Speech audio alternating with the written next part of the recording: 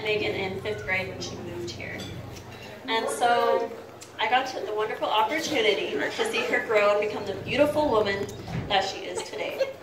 She had a few rocky moments, but that only made her stronger. All of us got to see their relationship grow and flourish from 5th grade Would You Rathers to high school love stories. We all got to experience the highs and the lows of the relationship. It was really put to the test when Megan was a senior in high school and Tommy was away at boot camp for 3 months. Every day for those 3 months, I had to walk with Megan down to the post office at 3:45 for our lunch so that she could pick up Tommy's letter. Now the way that her face would light up when she was reading those words was something else. And then she'd get really pissed off if he said something stupid, of course. But anyways, as a couple, they've already been through so much. I know that they can handle anything. They have a strong foundation built on trust, friendship, and an everlasting love. After all, coming together is a beginning, keeping together is a progress, working together is a success that I know they'll have no problem accomplishing.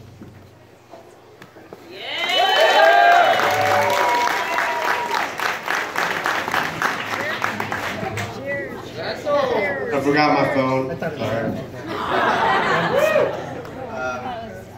Let's see. It's okay.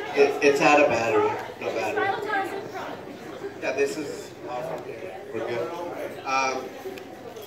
Let's see. There's lots of stories that Tommy and I have shared. All great ones. Usually it ends up in him being mad because I somehow managed to get lucky and accomplished being better at him. Not always, obviously. There's lots of ties everywhere, but wanted to start with a cute little story of the first day Tommy let me get welcome to the Downeyville school. It was my kindergarten year, and I've already had to stop him from telling people this story like 3 times the last 24 hours. But this was my first day at school, and I remember it was our first recess, and I did something that apparently impressed 7-year-old Tommy. And he comes up to me and says, "Hey, that was way cool." And I'm Mexican, if you can't tell. But the word "way" to a young child it's not a curse word or anything, but usually that's not the way you speak to one another unless you've like known each other for a long time. And I took it as an insult, I guess, because I proceeded by punching him in the stomach. And that's how he walked me into the school, and after that, we slowly became best friends. With other stories like that, you know, shooting each other with paintballs and falling off bikes. But the one amazing thing about Tommy and I don't think we've ever had like an actual fight.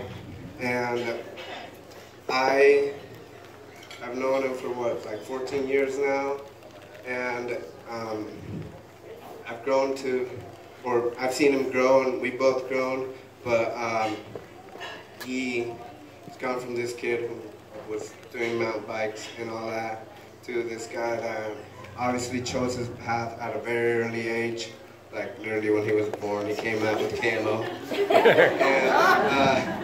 And so he's always been a person I've always looked up to because he's always had very set goals, and one thing I've always admired about him and Megan is the way they've always like gone through everything, long distance relationships, not talking for a long time, and I served as well. Like pillows to, you know, help Megan.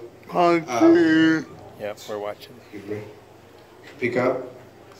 Sorry. Anyway, while Tommy was in boot camp and all this, I was also one of the friends that helped Megan, and you know, I kept her entertained. We made this cute little joke where Tommy actually pays me $5 an hour to take care of Megan, which he still has not paid. And I think that these two have grown. This is their 4th year together, and I've seen them go from 5th. Sorry, I knew the math earlier.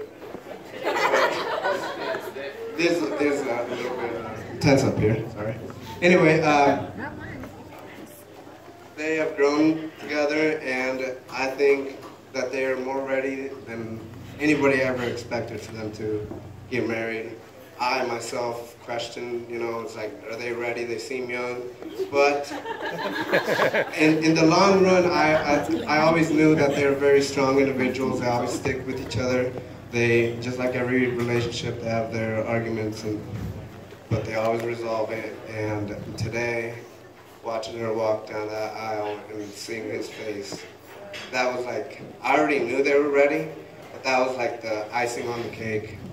I knew it was time, and I know it's gonna last forever, we hope, because that's what this is for, right? And I think that they put a very special thing together, and it's something for everybody to look up to, because these are two very strong individuals who deserve to be together and deserve to be happy forever after.